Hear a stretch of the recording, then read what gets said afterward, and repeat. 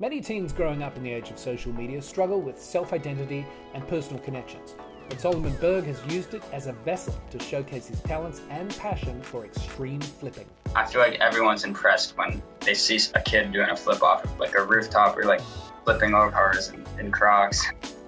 But he wasn't always a flipper. Solomon had to discover his talents. I was different and not fitting in with the average group. I tried out like basketball and like baseball and like all the sports as a kid, but it never really interested me. It wasn't until Solomon saw a video on parkour that his new obsession was triggered. The first video was like the guy jumping the roof, and then I saw like trampoline videos and like people doing backflips off of things and like everything that had to do with like the sport of parkour, free running, flips. But becoming a professional parkour flipper didn't happen overnight. When Solomon was just 10 years old, his mom enrolled him in a summer camp. Every single day I woke up at like 7 a.m.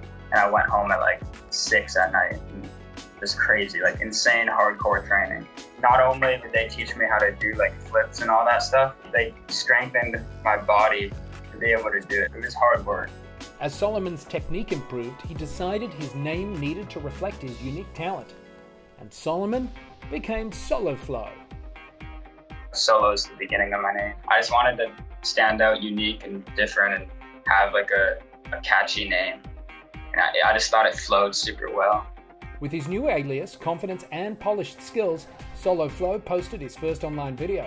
The first YouTube video I made was during that like summer camp. I remember just doing some flips off of things. I put some music onto it, and then that was like my first official YouTube video, and I was so excited. Soloflow's fanbase grew as his stunts became more daring and dangerous.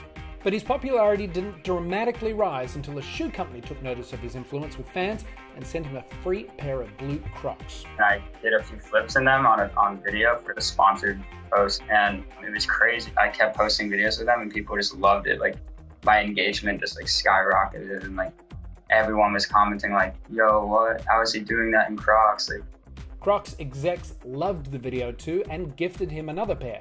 Soon after, Solo's unique fashion style was born.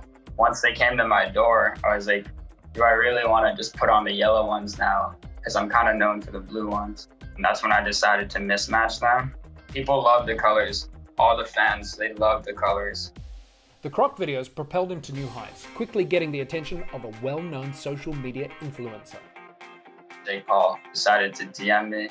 He was like, yo, like, you want to come to my house and film a YouTube video? I was like, no way. And then like a week later, I came and did like a flip over his Lamborghini, actually. It was pretty cool. It was dope.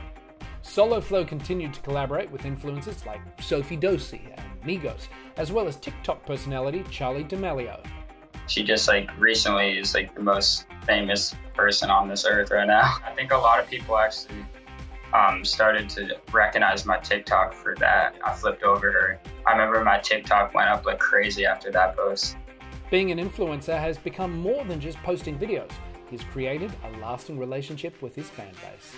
The reason I keep going, because it's like, I like to see that I'm like putting an impact on the youth.